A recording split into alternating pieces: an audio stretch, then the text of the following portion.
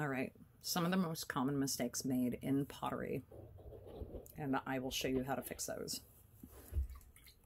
Most common mistake number 1, not centering the clay before you throw or before you start to make your piece. So I'm not going to center it. It's just one lump. And I'm going to try to throw this.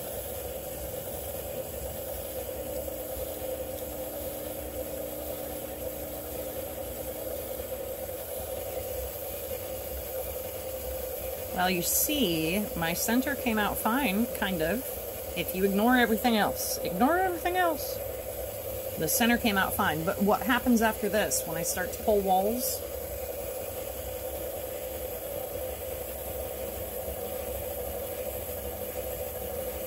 You see how it's like totally messing up my hands now? And how awful it looks. See how thin it is on this side? And how thick it is on this side. So with a piece like this, I hate to say it, if it is not centered, it is really hard to correct the mistakes beyond this point. I have had little kids in my studio who love to see this and keep it the way that it is. That's a little kid. You know, if it was one of my high school students, I would have them start over. So we are going to munch this down, knead it.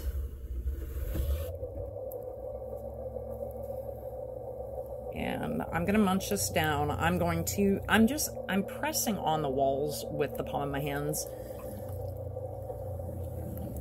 And I'm just pressing those down. And at the same time, I'm going to press forward on the clay. Then I'm going to press down again. Kind of like making a plate, right? Because I want to even the clay out. And what I don't really want is this huge hole in the center. But I'm going to keep pressing down. Do you see how my hole's kind of getting worked out just a little bit? And I'm going to press up again. Press down again. And I'm going to press forward again. And then my hole's really tiny now. The other thing you can do instead of fighting it and kneading it on the wheel is cut the clay off, knead it on a canvas table or on a table, back into a ball, throw it back on the wheel, and start over again. You don't have to knead it on the wheel. If you are bound and determined to learn how to knead on the wheel, well, this is a perfect opportunity to try it. I don't care, I'm gonna just close in the bubble, close in the hole, and I'm gonna start kneading on the wheel. So this is a much harder clay. So the good thing is I started with a harder clay. It's cold, so it's fighting me, so kneading it actually will be a benefit. Okay. When I knead, and the other thing is too, if you get a bunch of clay here on the side, scrape it off with the wheel. Don't want your hand doing this while you're throwing. When I knead, I squeeze the clay up. And there's 2 different ways to squeeze the clay down. I could put one hand up here, keep one hand on the side. I've never found that helpful. Oh my God. Anyway, okay, ignore its shape, what it looks like. I always put the clay, I use the inside palm of my hands right here and here. And I press it back down while at the same time, yeah, and that looks even better, right? So seriously, I teach high school. I've taught high school ceramics before. I've had everything commented in regards to what things look like on a wheel. So I'm pretty used to it. I get a kick out of it myself, especially when it's a creative student.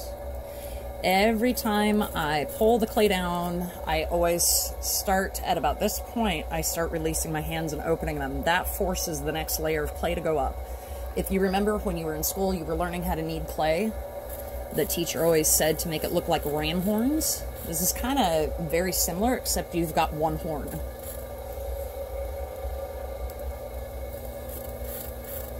And do you see, wait for it.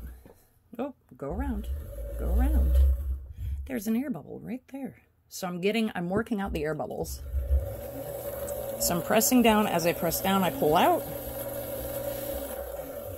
Do you see there? That's an air bubble. So as I press down, and that whole piece just tore out. And that is the piece that actually was getting kneaded into the hole that I made. So we're gonna see if I can't use that center as my new hole. So I'm gonna center again.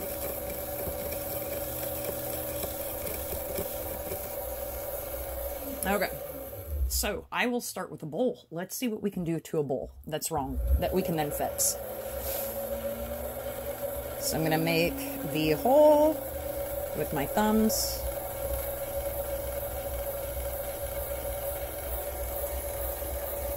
Looks much better. It's slightly off. I'm still fighting the clay. It's still a little tough because it's so cold, but I think this is good enough for me to do a quick video on how to fix things.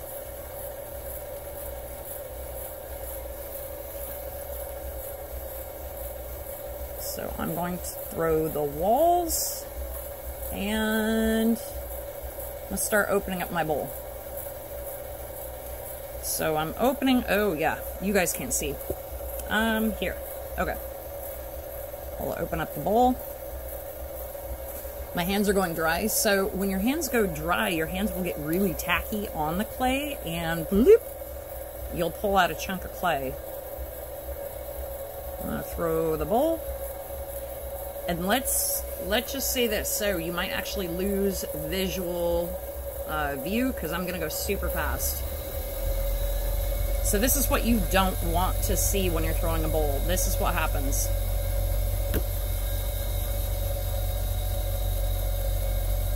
See how it's getting out around right away? Wait for it.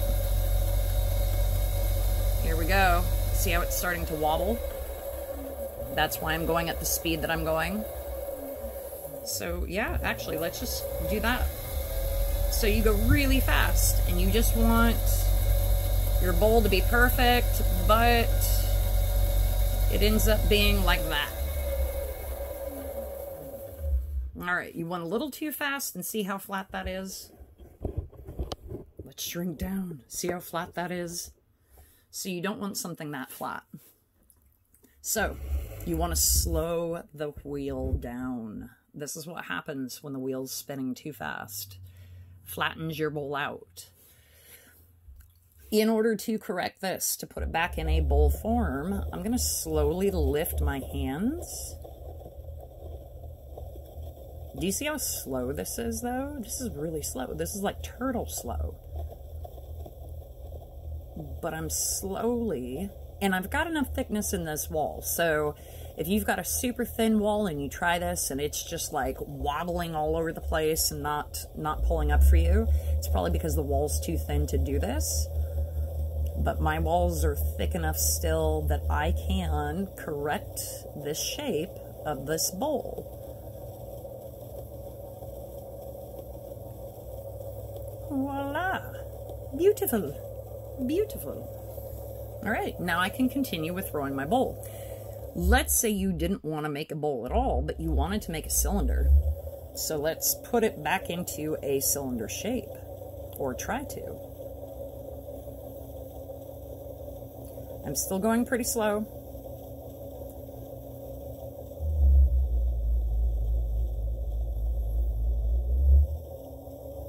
It's a little bit better. I wouldn't say I've totally brought it in.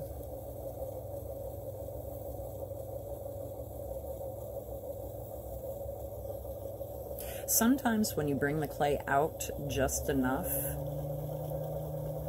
once you force it into shape just a little too much, you start getting these ridge bumps. And the top, I'm not worried about the top at all, so I don't really care. I'll show you how to fix that later.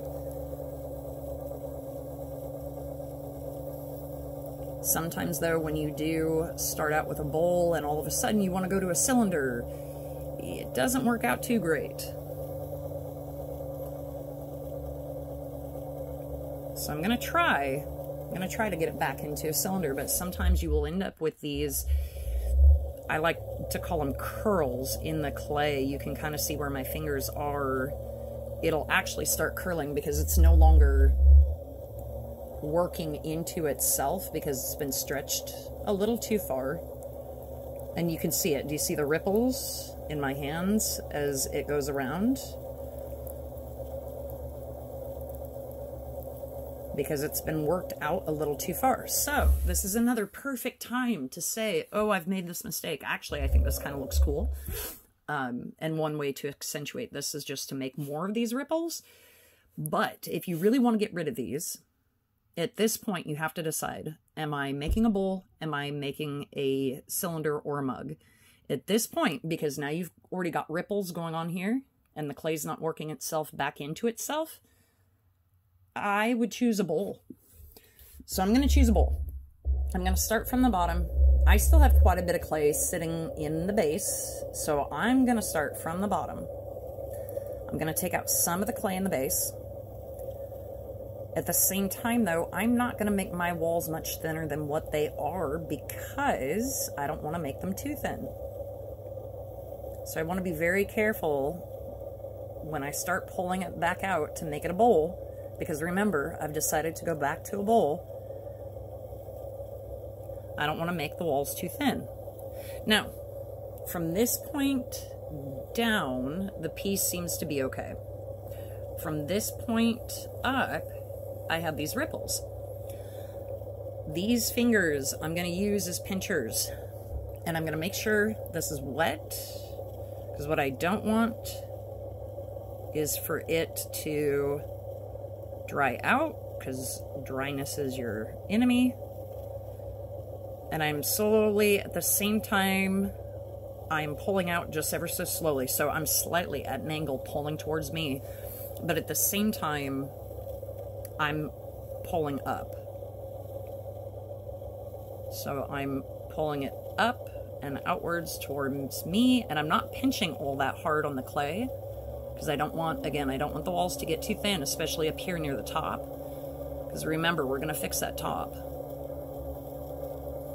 Okay. I like that shape. I think I got rid of most of the bubbles or the ripples. I'm going to take a pin tool.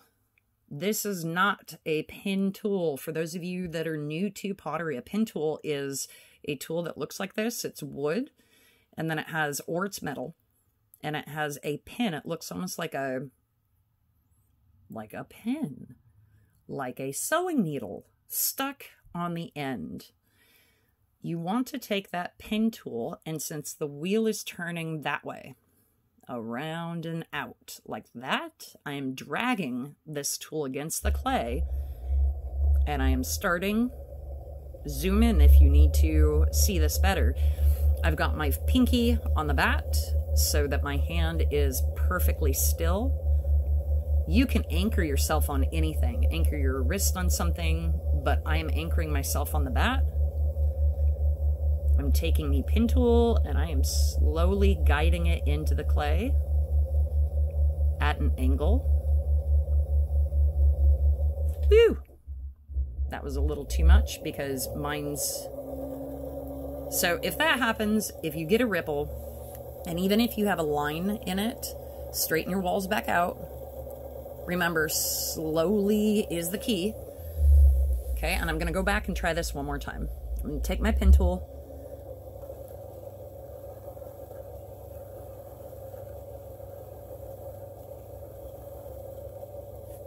And, yup, there we go.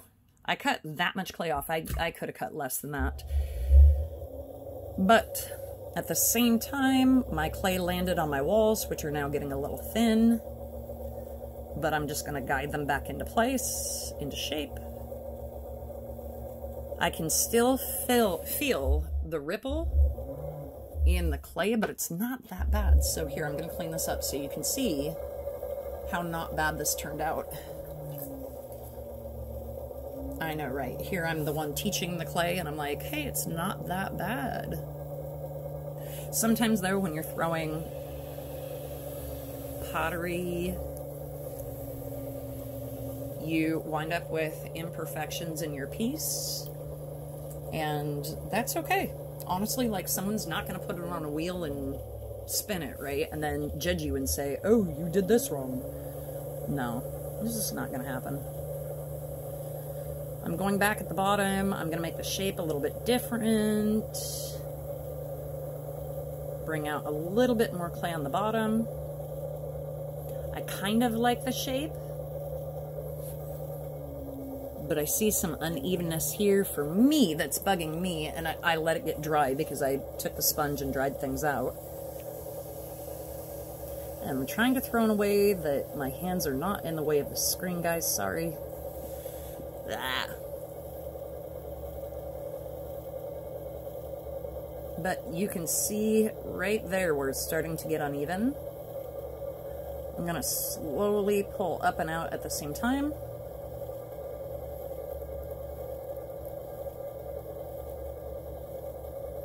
And I can still feel that there's like kind of a ripple in the wall somewhere. I think you can see it. Can you see it? I can feel it. That's okay though. Again, someone is not going to put this on a potter's wheel and spin it and figure out what you did wrong. Okay, so for right now, I'm happy with the lip. I fixed the bowl. I turned it into something, at least. I'm going to clean it out, and I want to use this tool here. A lot of people don't use this tool, but this tool's awesome. This tool, I am going to use the pointy end, and I'm going to stab into the clay here at the bottom, and then walk out what I don't want.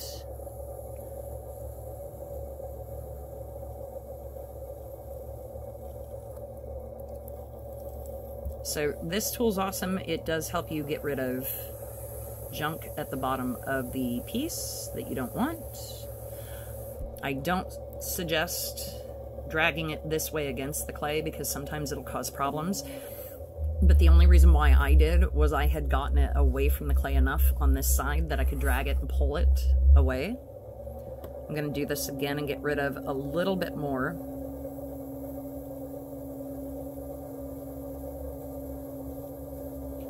And when I'm using this tool, I can run the wheel just a little bit quicker. I don't want to go too fast. Remember, it's a bowl. And you remember how I went super fast and it started to lay out. So I don't want that happening again. And do you see, if I put my nose down, the pointy end down, and then turn this into the piece and use this as a cutter, it will actually shave bits of the clay off.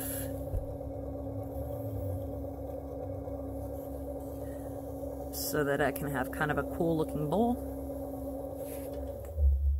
So that it has this nice like V-shaped shape to it. Okay.